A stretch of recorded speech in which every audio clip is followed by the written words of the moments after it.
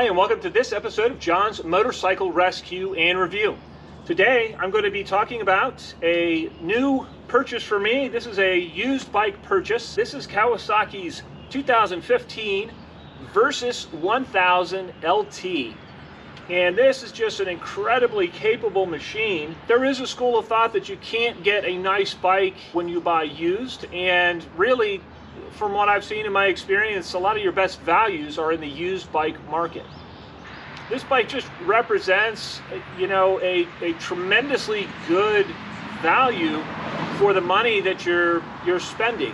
You can spend less than $10,000 on a used bike and get a bike that has anti-lock brakes, traction control, multi-mode traction control, different power settings, and really is something that's gonna, if you take care of it and maintain it properly, and you buy a nice example to begin with, you have a bike that's gonna last you for a long time, and it's at a significantly reduced cost to buying new. I'm very thankful for people who do buy new bikes, and I get it, if you want to be the first one to own something.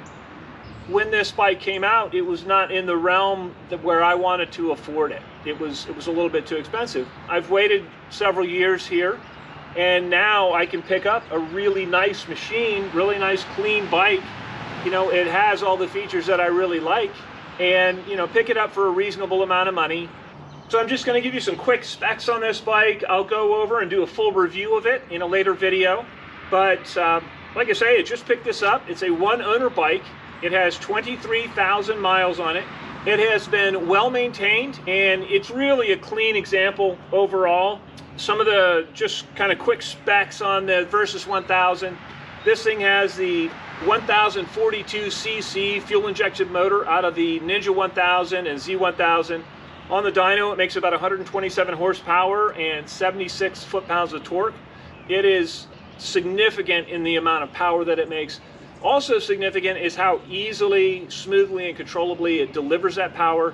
Just delivers it very, very nicely. And so, unlike some other bikes that are a little bit raw with their mapping and the fuel injection, this bike is smooth, and it really allows you to go quickly, easily, and confidently. And I love that. Another feature that I really, really like is the ergonomics on this bike. It's got plenty of legroom. It's got wide, comfortable handlebars. The seating position is nice.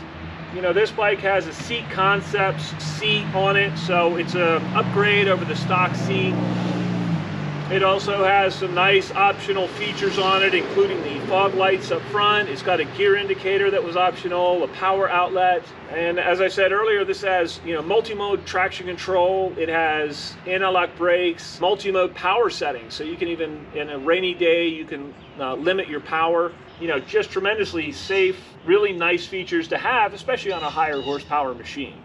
These bikes handle great, and really, man, for the money, it's just another one of those bikes. It does everything so well, and it's so capable, and it's got so many nice, practical tech features that it just represents a tremendously good used bike value. It's a kind of bike that I ride, and I've got the sophistication of a lot of the European bikes in a bike that really, it costs me less to buy, and it's going to cost me less to maintain over the course of its life.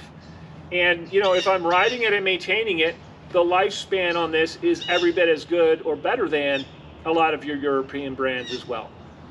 And that's not a knock on the European stuff. I'm just saying, from a just dollars and cents standpoint, the amount of performance you get on this bike and the amount of capability is really high for the amount of money that you spend.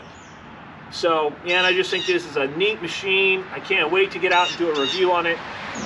I'm also going to do a video where I service the bike and go over it and make sure that it's safe for me to ride if I'm going to be riding it on a regular basis. So I'll check things over, from front to back, and just look at everything and make sure it's ready to go. I'll do a video, post a video on servicing this bike. All right, I hope you found this video informative and entertaining. And until next time, enjoy the ride.